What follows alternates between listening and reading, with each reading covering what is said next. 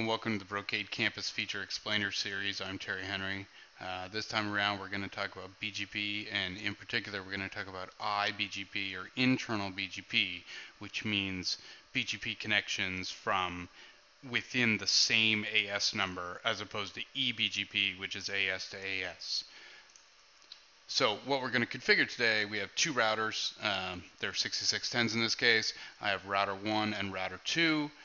So router 1 here is in AS 100, as is router 2, right? They're in the same AS, so this is what makes it an iBGP connection.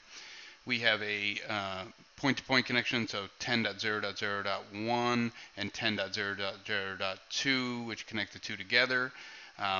But what we're actually going to do is we're going to use our loopbacks, and we're going to neighbor from loopback to loopback. So the neighbor relationship will interconnect the two loopbacks, not the physical address. And the reason we do this is because there may be multiple layer 2 paths between switches for iBGP.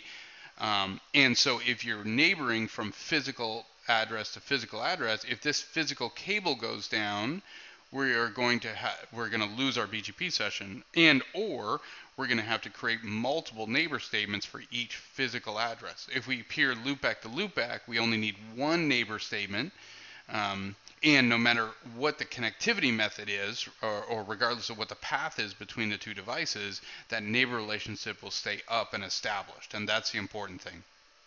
The other important thing to know about BGP or iBGP is that it is not an interior routing protocol, right? It's not supposed to be used inside your environment for routing within the environment. It is used to carry your routes from eBGP peer to eBGP peer. So if you are thinking of using BGP for your internal routing protocol, that is not the ideal situation, and that's not what you want to do. You want to use something like OSPF or ISDIS, or maybe even RIP, for your internal routing, and use eBGP or BGP for your routing generally between two entities, between a service provider and an end user, or two service providers, etc. So in order to configure that, we're going to turn on router BGP. We're going to assign it local AS 100, which is the same on both sides. This is iBGP. We tell it who our neighbor is, and I'm using the loopback of the remote neighbor, right? And then the remote AS number is the same as ours, so that's how the router knows it's iBGP, because it's the same AS as ours. And then we're using an update source loopback command. So what this does is it says, when you peer to your neighbor, when you send updates to your neighbor, send them sourced from your loopback interface, not from the physical interface. We're going to give a loopback, we're going to give an IP address to the loopback. And lastly, we need to put in a static route. And the reason we need to do that is because BGP by itself is just a TCP session. It is not a routing protocol. It will not discover routes. So if I don't put in those static routes, this router will have no way to know how to get to 2.2.2.2, and vice versa. This router, router 2, will have no idea how to get to 1.1.1.1. It's not going to discover those routes on its own. It needs you to have either OSPF or some IGP running in order for it to discover those routes. Otherwise, it will just sit there and never establish a neighbor relationship until you explicitly tell it how to get to that neighbor's loopback. All right, so let's have a look at the configuration. So router 1 here. First, we're going to go into config T, and we're going to go to loopback 1 and assign an IP address first, right? So that we know how to get to the neighbor, or at least we have a neighbor address to work from. Right, so there's our address. So then we're going to do a router BGP.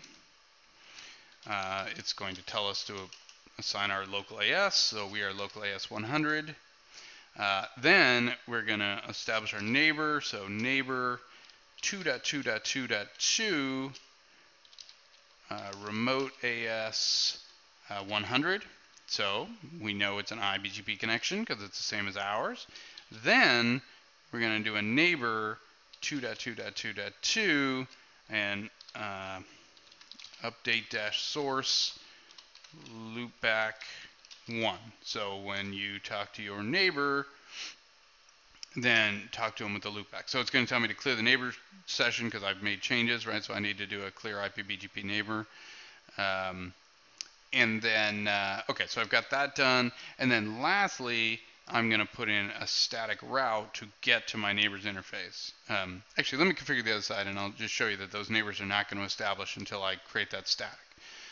So on this side, config T, interface loopback 1, IP address 2.2.2.2/32, router BGP, local AS100, neighbor 1.1.1.1, remote AS100,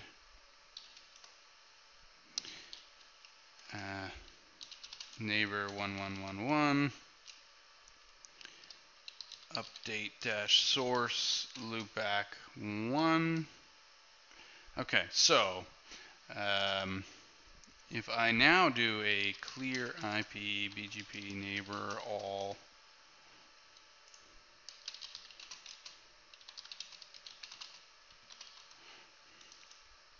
show IP BGP neighbor, well, so we see here, here's my neighbor. So I have one neighbor. My neighbor's address 2.2.2.2 in AS100, so it's iBGP. It doesn't know who its router ID is, and it's stuck in a connect state. So this is not good, right? Established is what you want to see here. And it's stuck in connect because I have no way to get to 2.2.2.2. So it's trying to open that TCP session, but it can't do it. So in order to make that happen, right, I need to create that static route, because if I look in my routing table, my router has a route to 1.1.1.1, which is directly connected. It's me. I have a 10.0.0.0, which is the connection between the two devices, but I don't have a route to 2.2.2.2, and so therefore it's never going to build that neighbor relationship. So I'm going to put in a static route here to 2.2.2.2/32 via 10.0.0.2. Okay, and I need to do that on both sides. So IP route 1111/32 via 10.0.0.1. Okay, so show IP route shows me I now have a route to 1.1.1.1/32, and that's a static route that I created, and vice versa. I'm going to have a route to 2.2.2.2 via 10.0.0.2, which is a static, so I created that. It's a legitimate X hop, so it's all good. So now, show IP BGP neighbor should show me these guys in an established state, which it does. So now my neighbor relationship to 2.2.2.2, my iBGP connection is in an established state, and that's as good as it gets in BGP. So we were stuck in connect before, but now we have connectivity. It's sending that connection from loopback to loopback. It's an iBGP session, and we've accomplished everything we wanted. Now, if I want to advertise routes, I need to put in a neighbor statement, but otherwise, that's the very basics to get this up and running. Okay, so thanks for joining, and see you again.